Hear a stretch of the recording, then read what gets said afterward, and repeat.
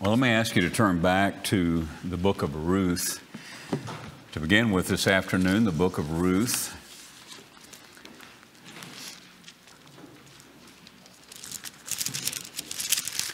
I want to think with you in terms of new morning mercies, which is essentially trying to gain a better understanding of some of the Old Testament terminology that we read not only in Ruth this morning, but we read as well in Psalm number 89.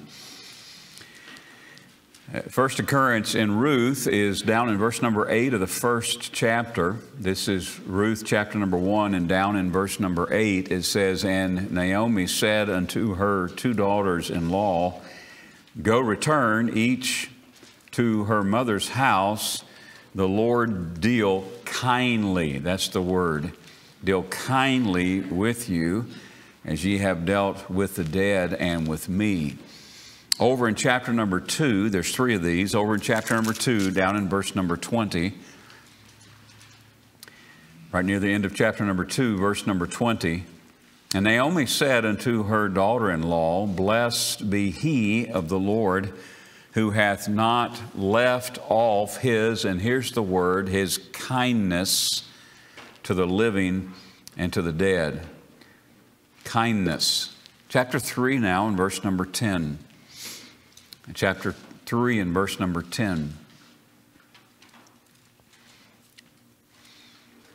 "And he said, Blessed be thou of the Lord, my daughter, for thou hast showed more kindness in the latter end than at the beginning, inasmuch as thou followest not young men, whether poor or rich."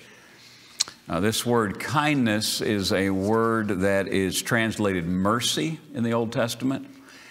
It's translated kindness, as we have seen. It's translated loving kindness, and it's translated goodness. It's a Hebrew word that combines the warmth of God's fellowship with the security of God's faithfulness. The warmth, the loving kindness, the warmth of God's fellowship combined together with the security of God's faithfulness. It's translated in terms of love in Exodus and in Deuteronomy. Here, obviously, we have ideas of acting with kindness. God's covenant love toward His people is His loving kindness. This word has to do with a sacrificial and a committed and a focused love. New Testament talks about it in terms of God commending His love toward us in John 3:16. 1 John 4 talks about it. In the Old Testament, it has more to do with a covenant love.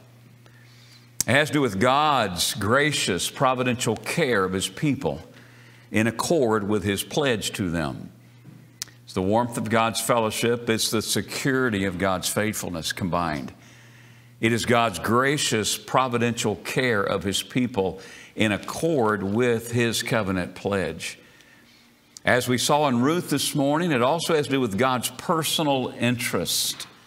God's personal interest in and involvement with His loved ones. So think in these terms when you think of mercy and loving kindness and goodness. It combines the warmth of God's fellowship with the security of God's faithfulness. Warmth and security. It's God's gracious providential care of His people in accord with His covenant pledge. And it is, and most helpful to us, it is God's personal interest in and involvement with His loved ones. You saw it this morning in the book of Ruth. You see it in the story of Abraham and Sarah. You do hear it much, and I do hear it much in the Psalms. It's really one of the most important words in the Hebrew Bible. I was so thrilled this morning. We had some neighbors that surprised us and came to church this morning. I sat there having recognized them in the back as our men were singing, and I just sat and gloried in the things that they heard. They heard you sing of this. They heard the duet sing of this.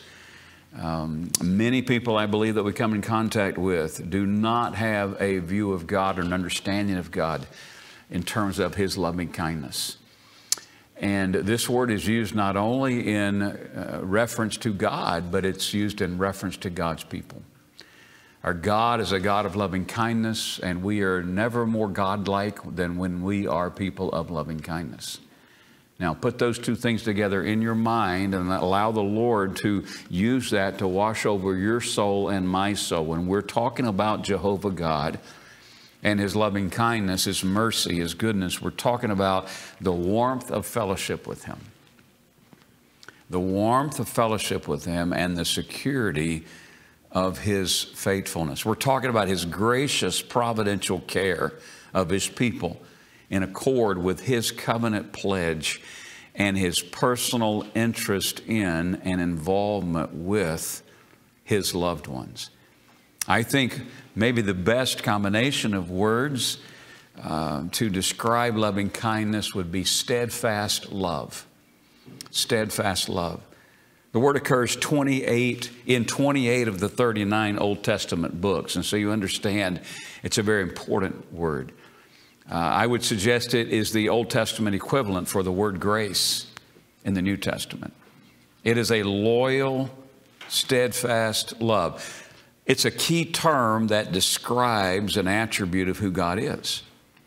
More than that, it is the nature of God. It's not my nature. It's not your nature. But it is God's nature.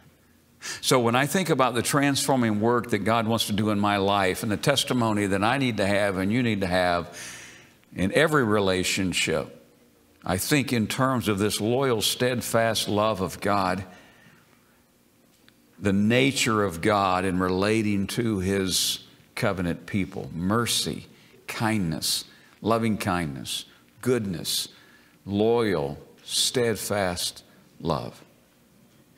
Now, when you find this word in the Old Testament, and that was my intent this afternoon, is do a little bit of a word study out loud, not turning to all the references, but try to get these things somewhat in our minds. There's 4 different ways in which this is used in the Old Testament. The first is specific action of one person for another. So loving kindness, mercy, is a specific act of one person for another. I think you heard it in the 3 references I read again from Ruth. So loving kindness is specific action of one person for another. Loving kindness, secondly, is used in the Old Testament for a continuing behavior between persons. Not only a specific action of one person for another, but this continuing behavior between persons, a loving kindness, a mercy, a goodness that continues between 2 persons. The third way it's used is the actions of individuals or Israel toward God. Now, we're looking at Old Testament words, so you understand at times it talks about individuals loving kindness toward God, and at times it's talking about Israel as a whole, the nation's loving kindness toward God. In fact, it talks about their failure to have this for God. Because God has this covenant love because of His own character toward His people, but God's people are not always marked by loving kindness toward Him. God would say to us, I'd rather you not sacrifice if you don't love me. I'd rather you not sacrifice. So specific actions of one person for another, or continuing behavior between persons, or the actions of individuals or Israel toward God. The fourth way it's used, and probably the fundamental foundational way for all the rest, is God's actions toward individuals or toward Israel. God's actions toward individuals or toward Israel. Old Testament, specific actions of one person for another, act of loving kindness toward you, or your act of loving kindness toward me. Secondly, this idea of a continuing behavior between persons, a continuing loving kindness that is shared, a warmness of fellowship, a security, a faithfulness, a loyalty between 2 persons. Who do you think of? David and Jonathan. David and Jonathan immediately to me. And that's exactly how the word is used. A relationship of David and Jonathan. Thirdly, the actions of individuals or Israel toward God, a loving kindness toward God, a warmth of covenant fellowship with God. And then God's actions towards individuals or towards His people, Israel. So let's think through those four one more time. Specific actions of one person for another, and you saw that, is to do something for someone. To do or to make. The loving kindness is something that's done. A steadfast, loyal love is something that is active. It's a concrete action. It's performed for another's benefit. So when Ruth chooses to minister to Naomi, it is a ministry of loving kindness. She does specific things for her. When Boaz takes note of Ruth and specifically commands those that serve him to do things for her, that is an act of loving kindness. It's an act of love, an act of mercy. It's performed for somebody else's benefit. It's something that we do for someone else's benefit, an act of love, an act of mercy, an act of righteousness. In 2 Chronicles 32:32, it says, Hezekiah was remembered for his deeds of loving kindness. Interesting king to study out. You watch him and you recognize he did things, took concrete action for the people that he was responsible for. He performed what he did for the benefit of those under his care. They were deeds and acts of loving kindness. And Hosea, striking book because that prophet is so involved in the book himself. And there's absolutely nothing in Gomer that desires what Hosea did for her. And that book magnifies the loving kindness of Hosea because it's a book that the prophet is magnifying the loving kindness of God. That is a testimony of this first one, specific actions of one person for another. He bought Gomer back. And you're thinking, how unheard of is that? Well, how unheard of it is for God to buy us back. How unheard of it is for God to welcome us back when we're unloyal to Him. We're guilty of spiritual infidelity, whether it be coldness and complacency or whether it be outright sin against God. His loving kindness, specific actions of one person for another, something that is done, something that's performed for another's benefit. So when you and I are drawing close to the Lord, when you and I are walking with the Lord, our lives will be marked by loving kindness. So when I look in the mirror of my soul, when I take my soul and put it in the mirror and honestly behold in the mirror what my life is saying, it is either saying you are godlike in your loving kindness or you are failing to be godlike in your loving kindness. And if I don't know Him and I don't know His loving kindness, I will not ever reflect His loving kindness. If I don't review what He's done for me, I will not be motivated to do acts of loving kindness for other people. I will not be sensitive to that because I will live unaware of that. Specific actions of one person for another. The second I gave you was a continuing behavior between persons. Let me give you two words that I think will help us here, and that is compassionate patterns. Compassionate patterns. Loyalty, faithful conduct, acting with loyalty toward other people.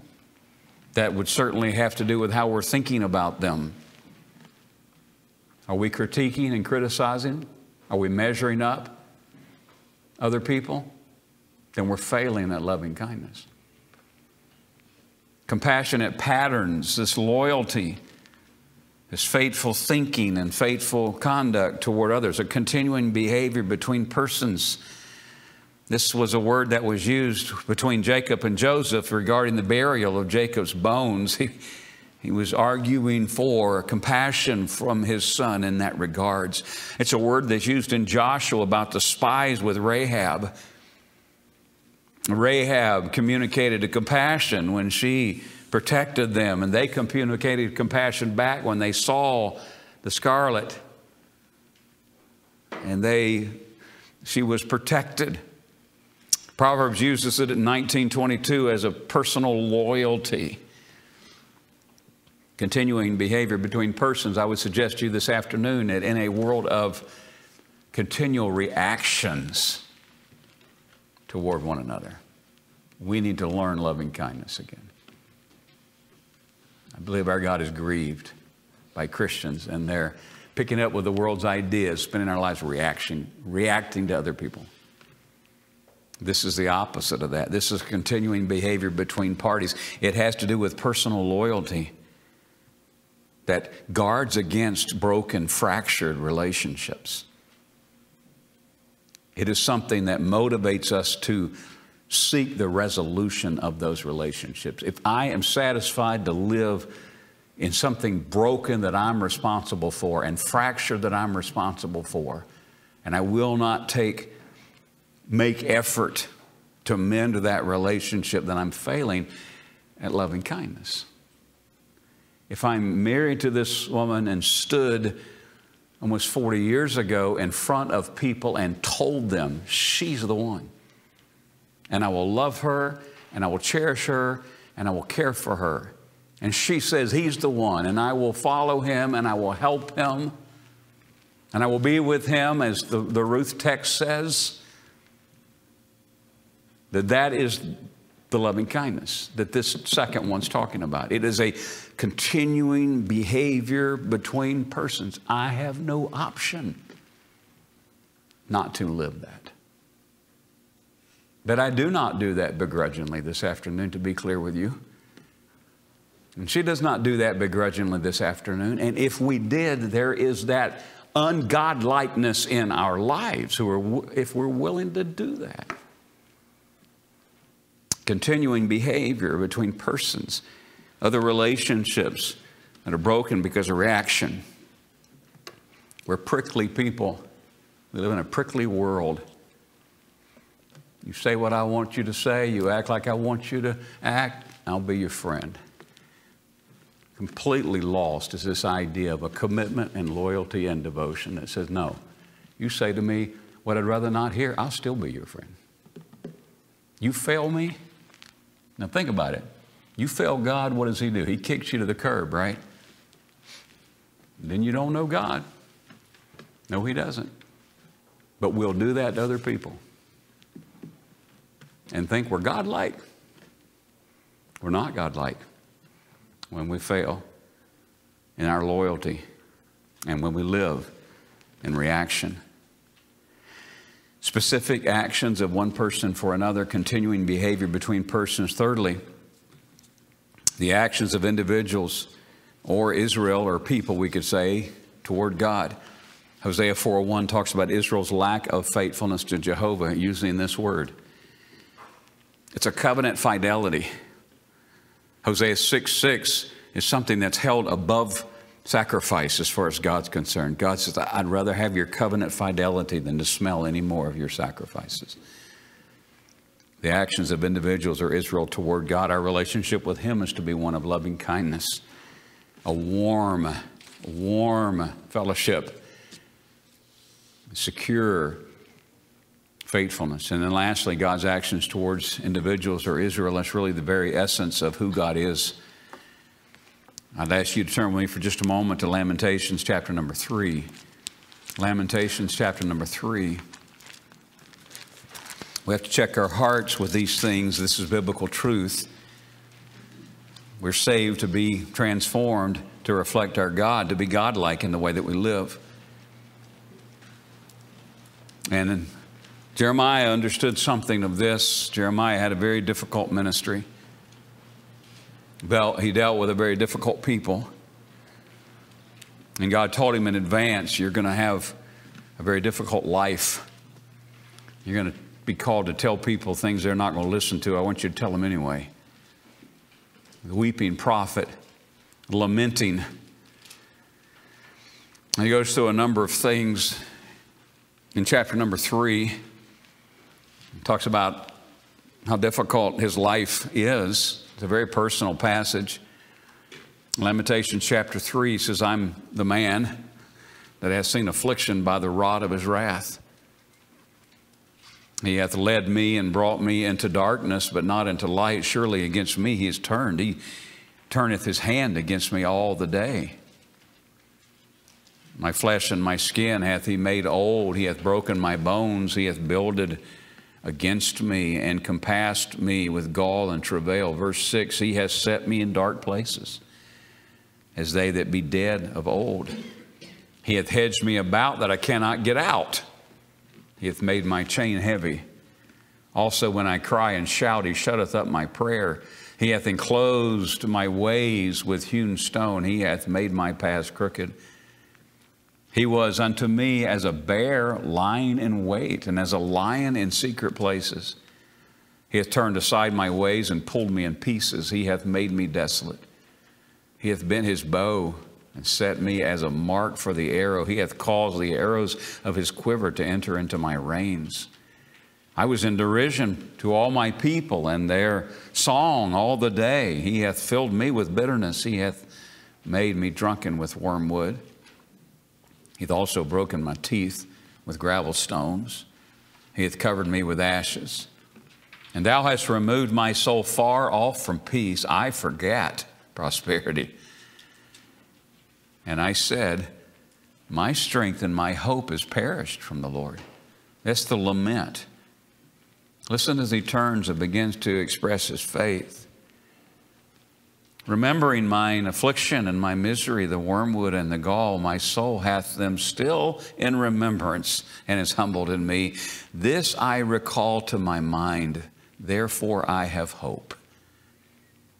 It is of the Lord's mercies that we are not consumed, because his compassions fail not. They are new every morning.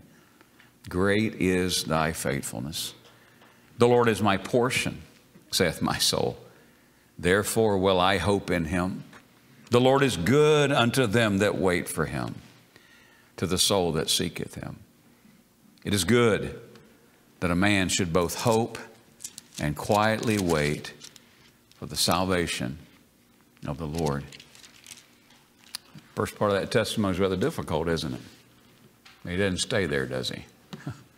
He doesn't stay there. He turns in faith and hope toward the Lord and gives testimony of the fact that the Lord's mercies are new every morning, and they can be new for us every morning. And if you're locked down in a place where this warmth is not part of your life, you're missing out. You live in criticism and measuring of other people, you're missing out.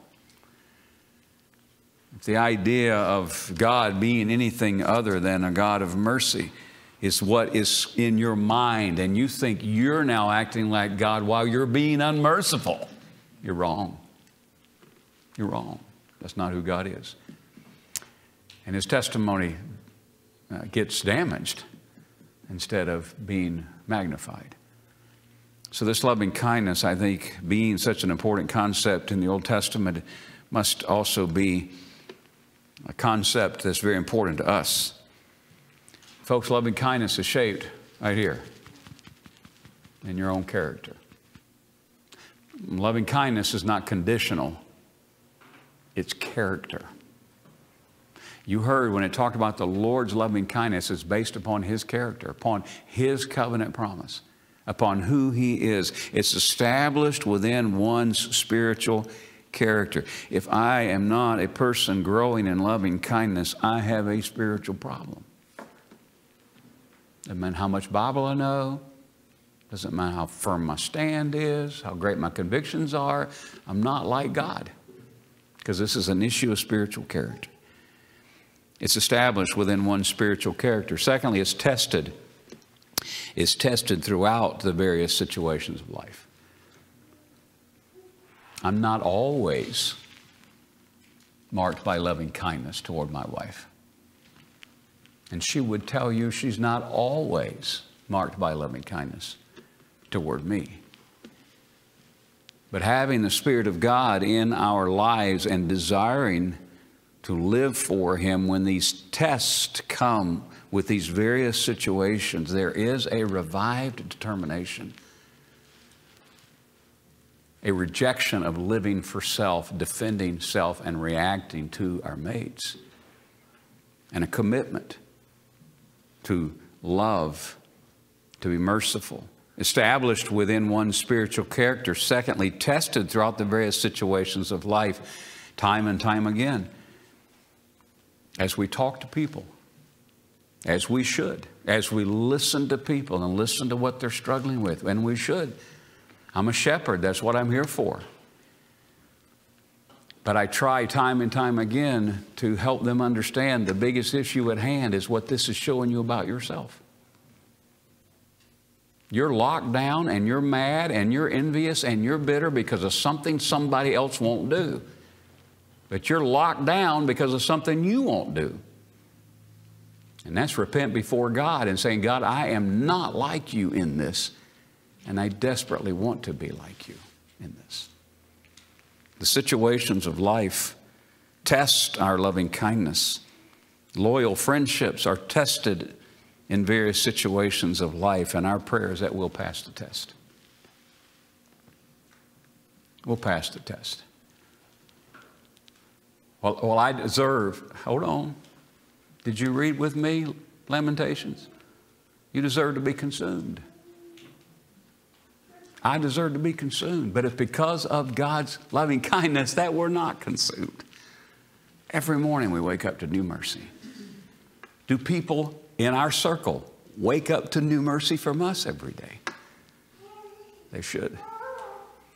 Established within one spiritual character. Secondly, tested throughout the various situations of life. And thirdly, proven when there exists no reason. You say, what do you mean? Well, I'm attempting some application, and I think loving kindness, from what I understand in reading these things, is proven when there exists no reason, which means the loving kindness is there when the people don't deserve it.